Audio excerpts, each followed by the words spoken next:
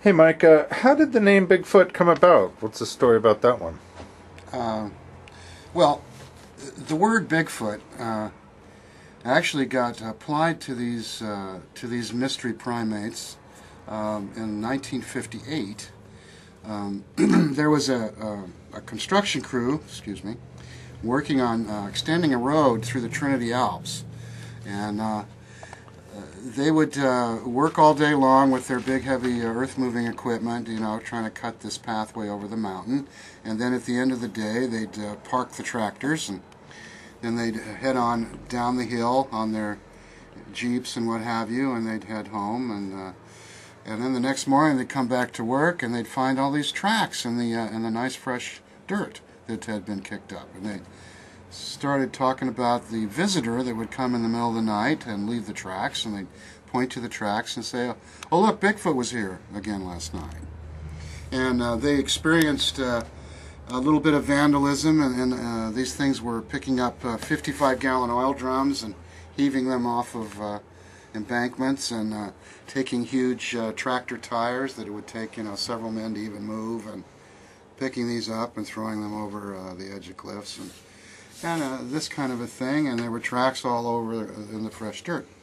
So a man named Jerry Crew spoke to another man named Bob Titmus, who was a taxidermist and a man who had had his own Bigfoot sighting back in the 50s, in the mid-50s, and as a result wasn't skeptical, and he would follow up on Bigfoot reports, and so he was very knowledgeable, especially in how to cast tracks and plaster. So he told Jerry Crew, this particular member of the Caterpillar team, how he might go about casting the track. And so he did that, and he took the cast to the Humboldt Times newspaper, and they printed a copy of him with the track, and the headline said, "New Sasquatch found called Bigfoot." So in its inception, the word Bigfoot would have to have a capital B, because it represented a particular Bigfoot, or a particular Sasquatch, or mystery primate, if you will, with the moniker Bigfoot, which was based on the tracks that were left in the dirt. Now, in current usage, the word Bigfoot has been applied to represent the animal itself, and a lot of people in the Bigfoot community find that to be kind of degrading that it would have a name like that, because it's kind of a silly term. Obviously not all Bigfoot are going to have especially big feet. Some probably have little feet, especially if they're smaller. And it's not the greatest of terms.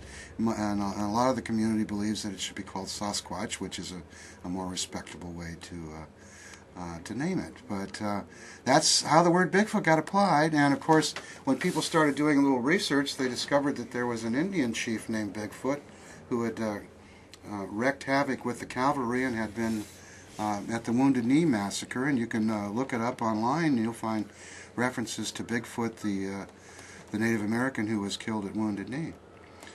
So there's been this connection with the indigenous peoples since day one on this Bigfoot thing.